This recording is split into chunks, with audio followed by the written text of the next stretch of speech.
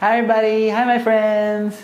So last week we talked about how we can share Jesus to the people God has put in our lives with our relationships, right? Well, we're going to go closer and closer. I'm sure you want to find out even more, right? Like you really want to know, how am I going to do this? What am I going to say? Who am I going to say it to? Well, God wants to speak to us about even those things. Yeah? Prayers or questions answered. So today we're going to be talking about how God can use the way we invite people. Just telling people to come. Like right now, I'm going to ask somebody to come. Come on. Yay, let's all clap for my new friend. This is Aubrey. Hey, Aubrey is the one behind the camera. I just invited her to come over. And Aubrey, why don't you come with us later on? Right after this online service, we have a kids huddle. You want to see Aubrey in the kids huddle? Okay, maybe you'll be able to hear her finally speak there in the kids huddle. We'll log on right after the service, okay? All right, we'll see you there, Aubrey. Thank you. Bring your cat ears. And all you other guys, bring your cat ears too. You got cat ears. Well, that's simply how we invite people. Just tell them to come on over, join us for church, join us for a hangout, join us at the huddle. We're going to dive into the Word of God and see just what God says about how we can invite people, okay? Let's open our hearts. Lord, send your Holy Spirit to speak to us, and please share with us how we can invite our friends and family to come to know Jesus. This we pray in Jesus' name, amen. Come on, let's start to worship God. Let's all drop everything that we are doing and focus our hearts and our minds in worshiping God.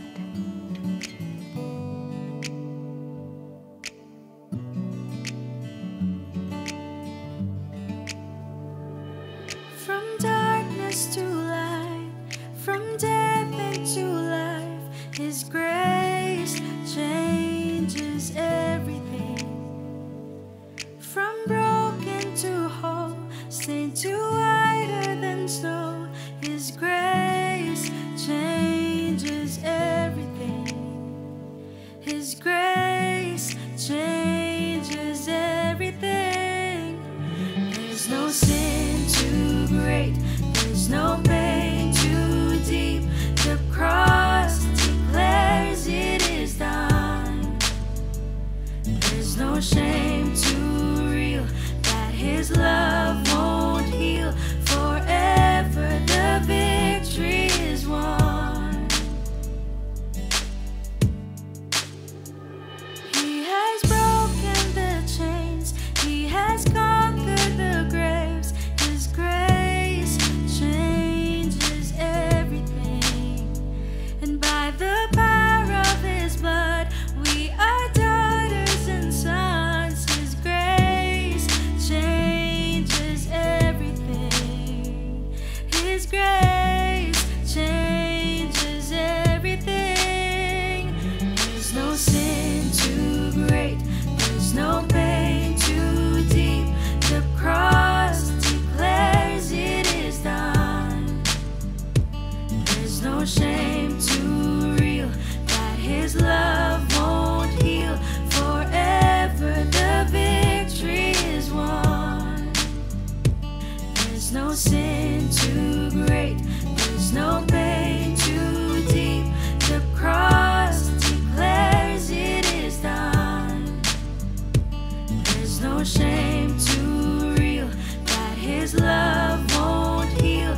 Forever the victory is won. Forever the victory is won.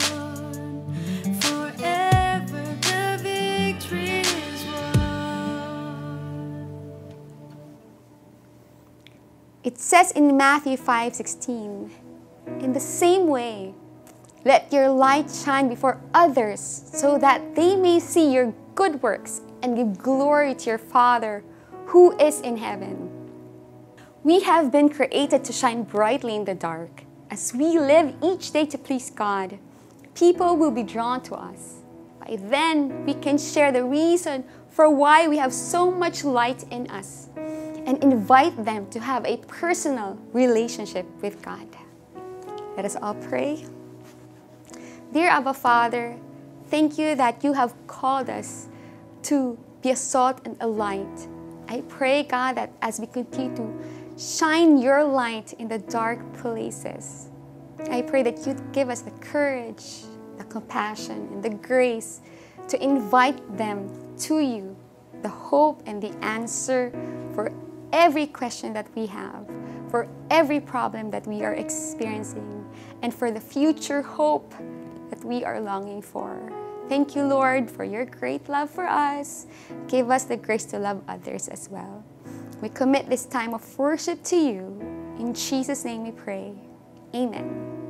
Another way to worship God is through our giving. So you may give your tithes and offering by following the instructions flashed on the screen.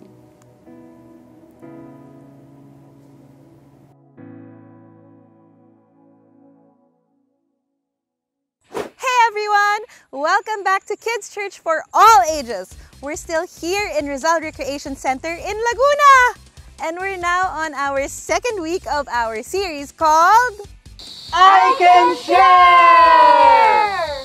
Just a recap, last week we learned about sharing the gospel personally to the people around us.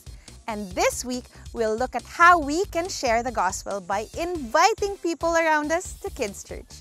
But of course, since we're still here in our campgrounds, the competition of which team reigns supreme is still on. And we all know, last week we saw the legendary Lions crush the Wild Wolverines! Give it up for the legendary Lions! They have 1 point, but we still have 3 weeks to go. So let's welcome back our teams.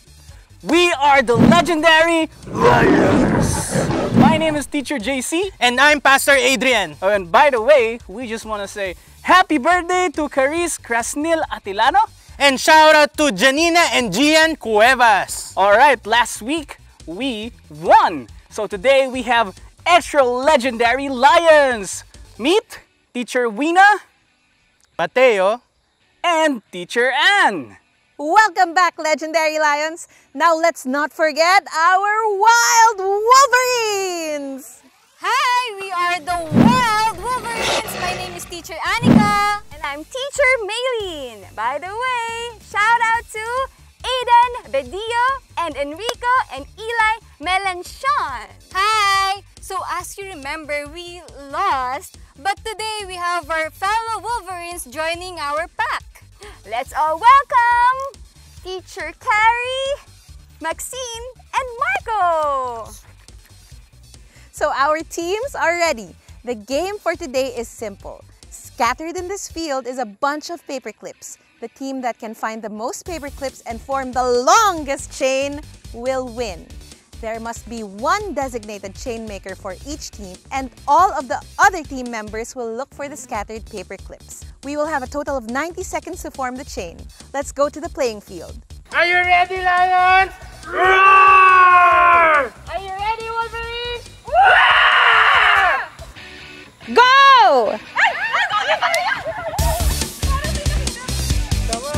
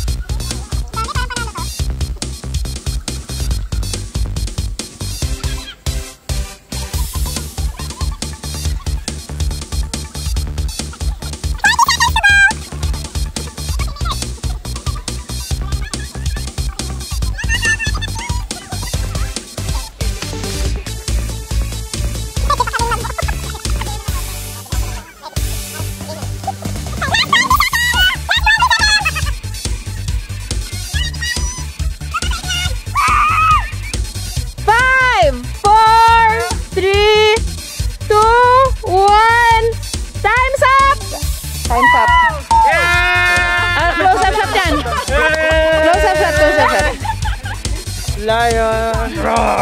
3-3. Congratulations, Legendary Lions! You did it again! Wild Wolverines, you have to catch up! In our game, we needed to collect as many paper clips as we could and bring them to the chain maker. Now, I want you to imagine that each paper clip is a person and the chain maker is Jesus. When we join the church, Jesus locks us in His family.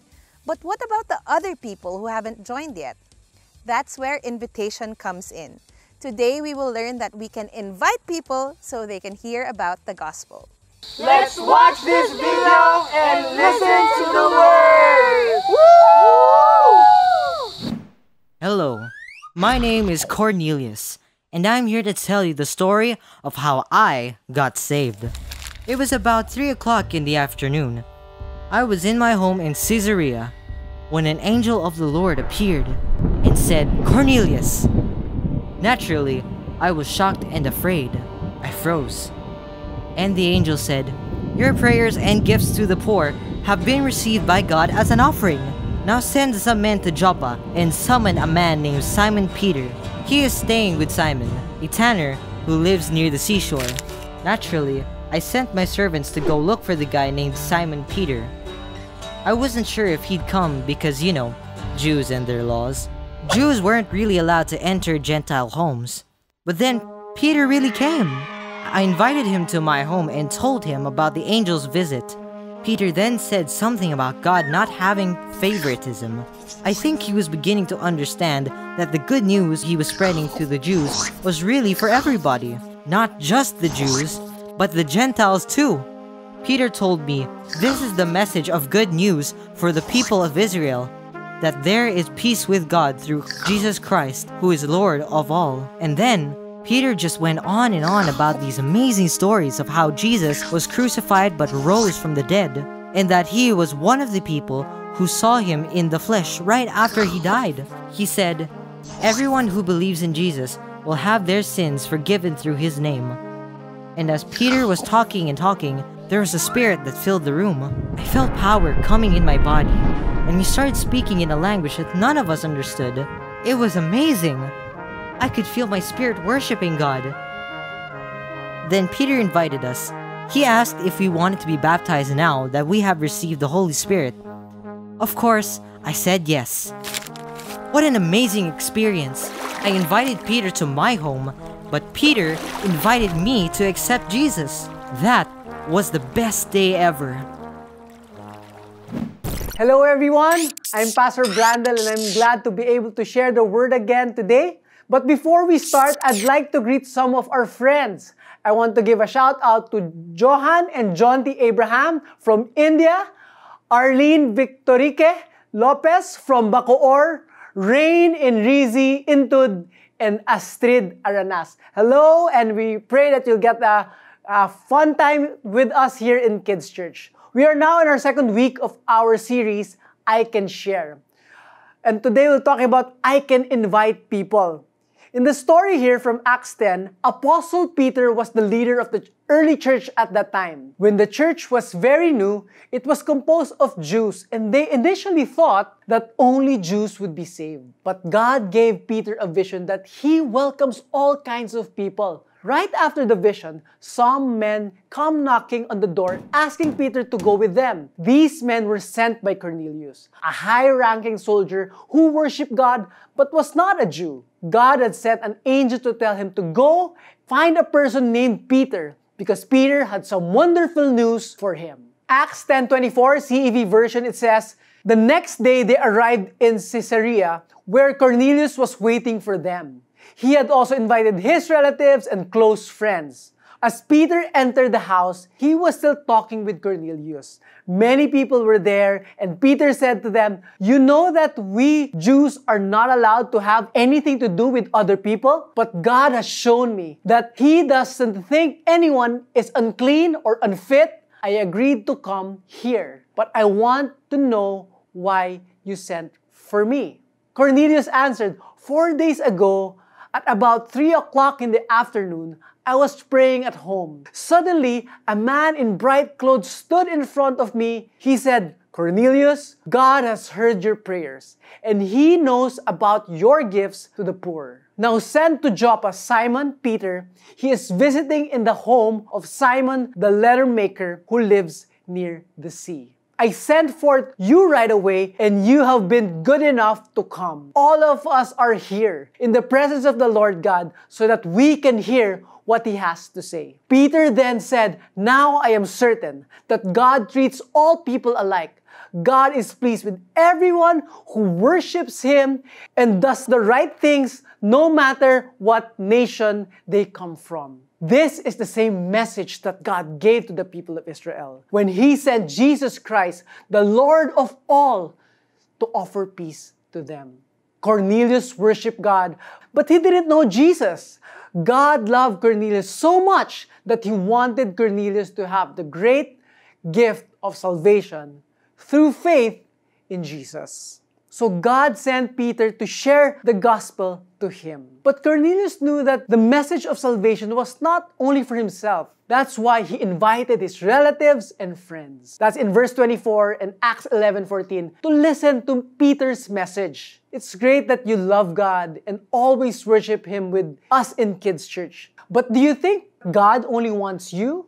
Of course not. He loves all people. He wants a relationship with others too. But people will only know about Jesus if someone invites them to get to know Him through church, attending huddle time, or Bible study, or personally sharing the gospel with them. One thing that we can learn from this story is that we can invite people. Can you say this with me? I will invite people to a relationship with Jesus. It's not just as simple as inviting people, but our goal is for them to have a relationship with Jesus. Many of us could be the shy type or not the confident enough to tell others about Jesus.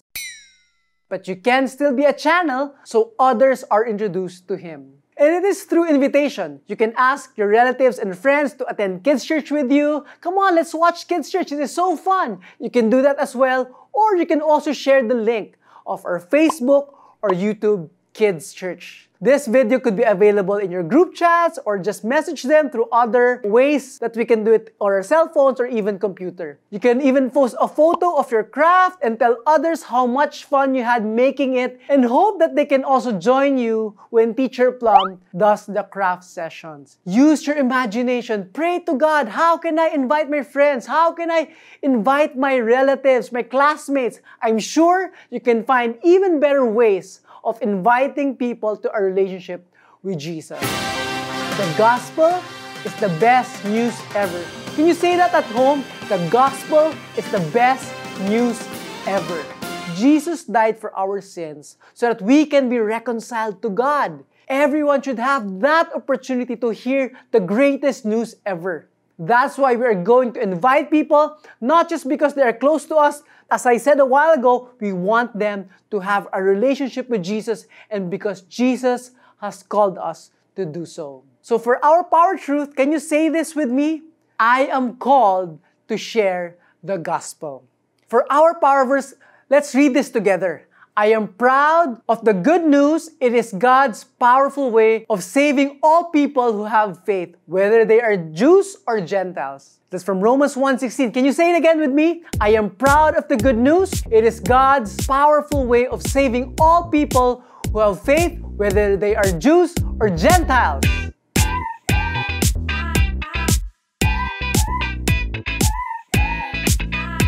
Romans 1:16. For I am not ashamed of the gospel. For I am not ashamed of the gospel.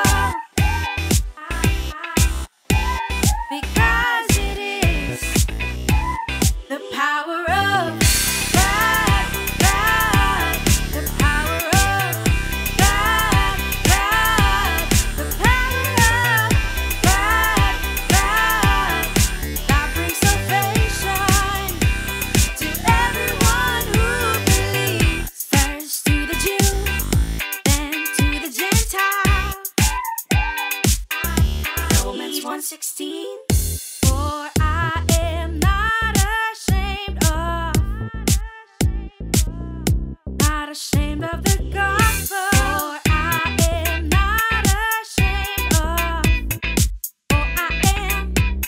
ashamed of the gospel.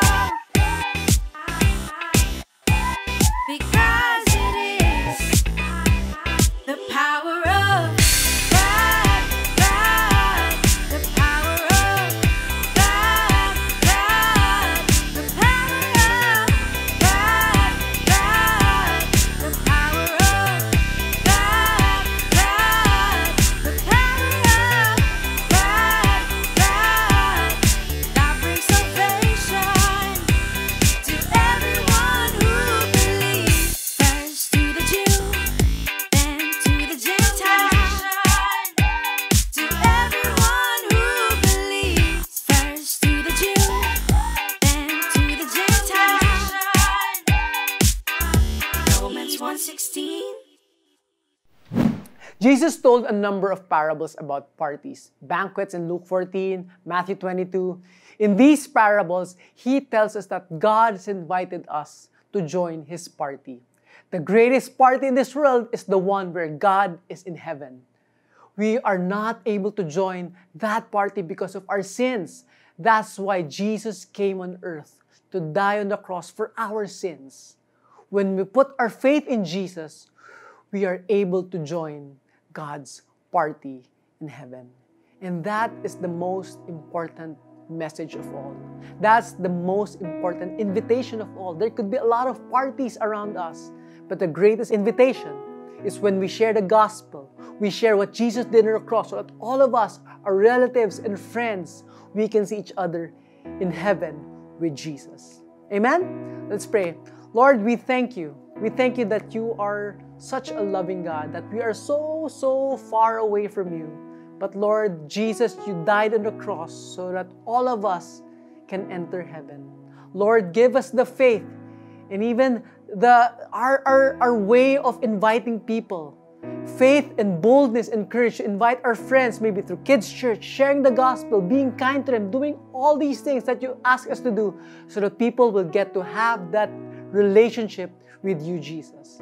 Thank you, God, for the privilege to be called the children of God. In Jesus' name, amen. God bless you.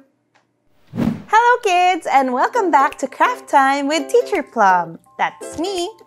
Before we start, I just wanted to say hello to Ashaira and Ayesha Agenga and their cousin Angel Lyra. Also, shout out to Rebecca Zamora, Jaius Blanco, and Isaiah Gio Amon. Hi kids! I hope you are still full of energy because today we are gonna make something exciting. Do you know what it is? Well, I won't tell you just yet because we have to take a look at your artworks first. Here they are. Last week, we made wordless books. These are books that don't have words or pictures on it, but they tell a beautiful story. Our wordless books told the story of how God made a way for us to go back to Him. We were separated from Him because of our sin, but because of Jesus' sacrifice on the cross, we can now be right with God. Now, we can grow in the knowledge of God and go and tell everyone about this good news.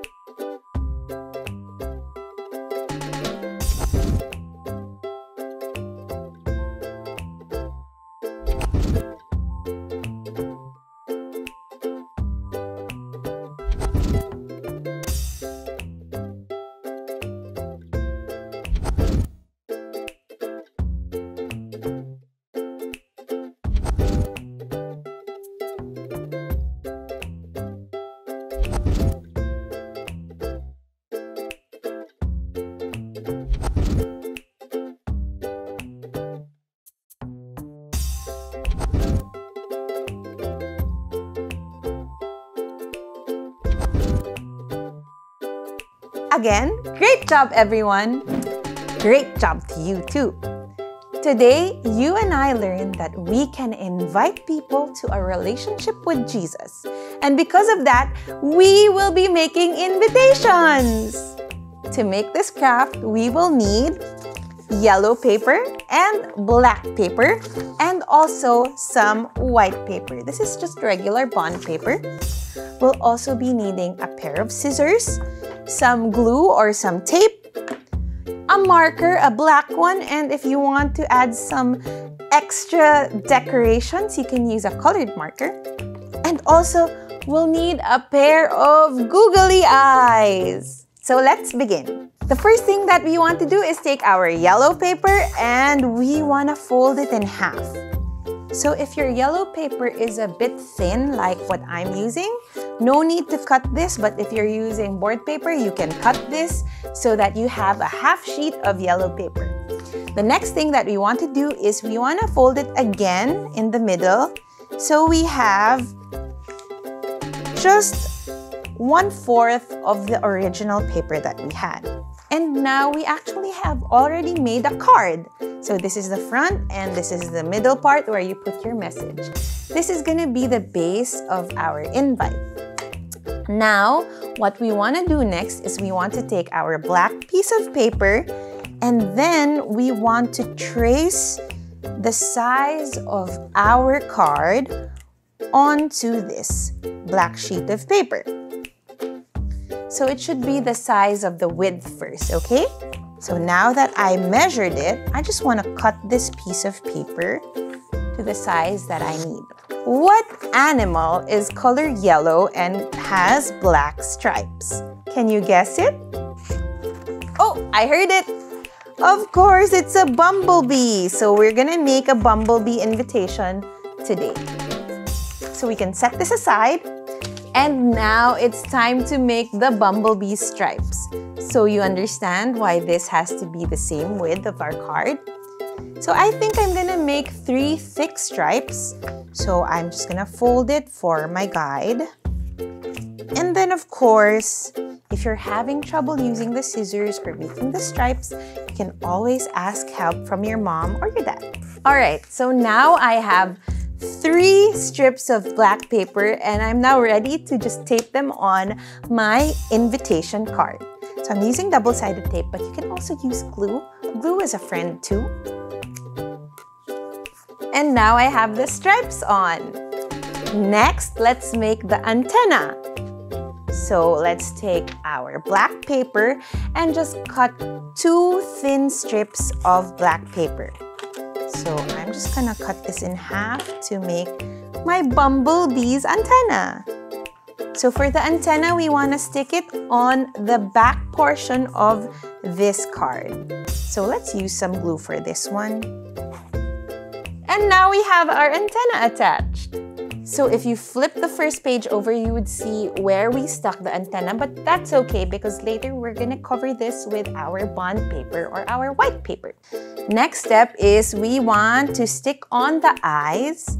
So I'll use glue for this too. 1 for the right eye and 1 for the left eye. And then using my black marker, I'm just gonna draw a smiley face. Look at our bumblebee invitation. It's super duper cute. But we're not done yet. We have 2 more steps to go. The second to the last step is to take our white paper and then just cover the inside of our card. This is so we can write well and the person that we're inviting can read our message clearly. So you just have to measure it according to the size of your card and then you can cut it. When you're done cutting the white paper, you can take your glue and just put a little around the inside of the card and then you can stick the white paper on. Don't forget to fold it again. And we're now done assembling our invitation card. So if you see, we have a bumblebee and I'll tell you why we made a bumblebee invite. And then when we open, we have the white space where we can write our message. So now, let's write our message. So what we want to write in our card is Dear, then the name of your friend. So I am gonna write this card to my nephew and his name is Amigo. So I'm gonna write Dear Amigo. Dear Amigo, Jesus wants to be your friend. Then after you write, Jesus wants to be your friend, remember the B is spelled B-E-E, just like our bumblebee. We can now write our invite. It's join me in Kids Church this Sunday at 9 a.m. to meet him. And of course, don't forget to sign your name. I'm gonna put Love, Auntie Plummy. And I'm done with my craft. It's such a cute invitation, isn't it? So this is our bumblebee, and once you open it, it says, "Dear amigo, Jesus wants to be your friend. Join me in Kids Church this Sunday at 9 a.m. to meet him. Love, Auntie Plummy." You, on the other hand, can give it to a friend or a cousin who doesn't know Jesus yet. You can even make more invitations to give away if you want. And if there is no way of physically sending your invitation, you can make a short video showing your craft and inviting your friend to Kids Church. Then, send the video to him or her. Let our craft today remind you that another form of evangelism is by inviting people. You can invite them to church or invite them to know Jesus. And that's it for our craft time for today. I hope you really send out your invitations this week. And by the way, if you want your photo to be included in our video next week, and if you want to be part of our raffle for the month of July, please send us a photo of you and your craft to our email address flashed on the screen. Parents, please take your photos in portrait mode and submit them by Monday, 5 p.m.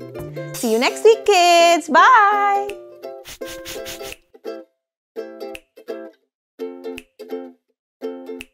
Wait, don't leave yet. It's Teacher Maylene. Remember the challenge I asked you to do last week? That's correct. The list of names of people you know of who don't have a relationship with Jesus yet. Now the next challenge for the family con is brainstorm as a family how you can invite some of them to church next Sunday. Let me see some creative ideas in the comment section down below. That's it. See you next week. Bye!